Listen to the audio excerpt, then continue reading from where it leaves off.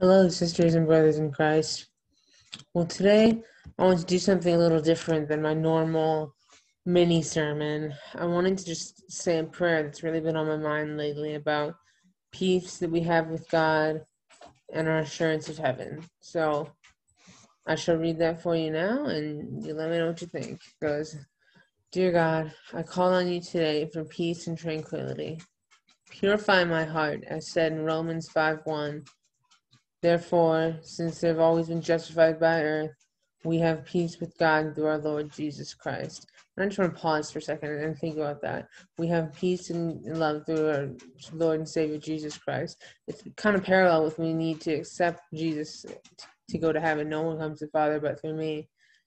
And so that was just something I noticed, that those two lines run parallel because they're both on the same wavelength.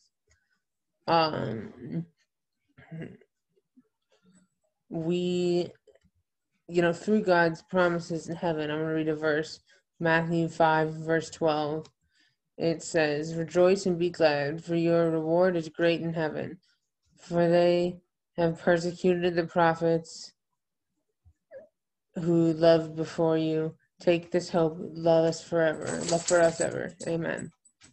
So it's a simple idea, and it's a simple prayer, but, somehow it's one of the most important to have that peace with God so that you can go out into the world and people will be awful to you, people will they'll be cruel, but you have God on your side, and that's pretty awesome. So thank you. If you have any video suggestions or ideas or want to talk on the show with me, that's cool.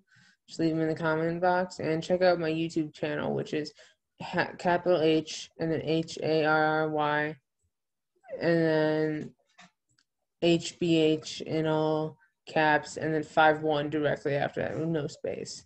So that's my YouTube channel. So go watch more videos, and thank you. Love you all. Bye.